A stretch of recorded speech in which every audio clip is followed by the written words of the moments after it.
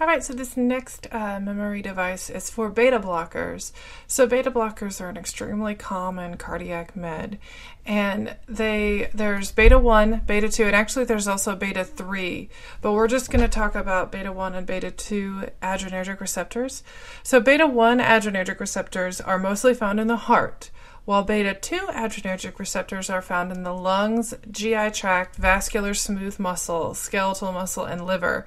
So your beta 1 blockers act primarily on the heart, and your beta 2 blockers act primarily on the lungs. And it's really important to remember which ones do which, because some beta blockers medications are selective about which beta they block, or they're non-selective and will block all of them. So beta 1, heart, and beta 2 is the lungs. So a really easy way to remember that is you have one heart, so beta 1, and you have 2 lungs, so beta 2 with your lungs. It's super easy to remember, and hopefully you'll never forget it with that one. It's really important because let's say you have a patient that needs a beta blocker, but maybe they have asthma. So if you're giving them something that blocks everything, including, the lungs, that could really affect the asthma and make it worse.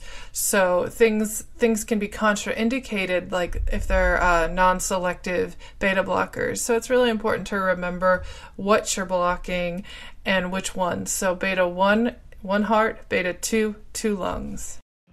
This has been another episode of the Nursing Mnemonics podcast by NRSNG.com with your host, Katie Kleber, RN, CCRN. To grab all of our nursing cheat sheets, head over to NRSNG.com/freebies. That's NRSNG.com/freebies. Thank you so much for being here today. We love you guys. We thank you so much. We want to see you guys succeed. Listen, we're all in this together. Now go out and be your best self today. Happy nursing.